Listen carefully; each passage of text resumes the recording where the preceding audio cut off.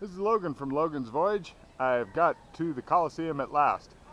Not much of it left, not as much as it looked like on the pictures and stuff. I've got to go to Pulo, Croatia sometime to see the 6th largest standing one. Behind me you can see the Colleseum. Looks good here, looks good here. Not so good here. It's free to get into. I got here just before it closed after walking through a whole bunch of Arabic palatial things.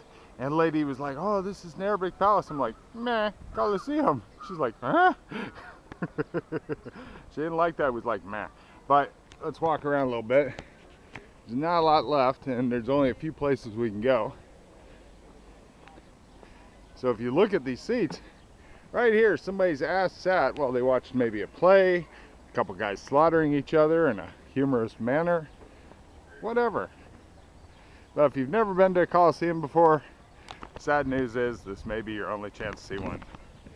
These wooden steps are probably new. But,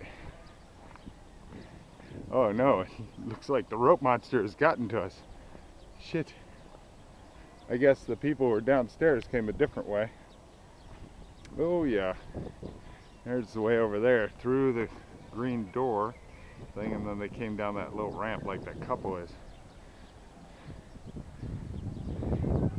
This one looks like it's mostly a stage area, but I'm not an expert on Colleseums. I don't know what they actually did here.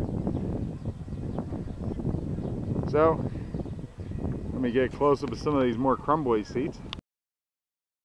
You can tell that these were the good seats because look how crumbly they are. Ooh, sends chills. Where's the seats Logan would take her up here, not crumbly. So anyway, that's your view of Colleseum. Right now I'm in Spain, in some town that I can't remember the name of.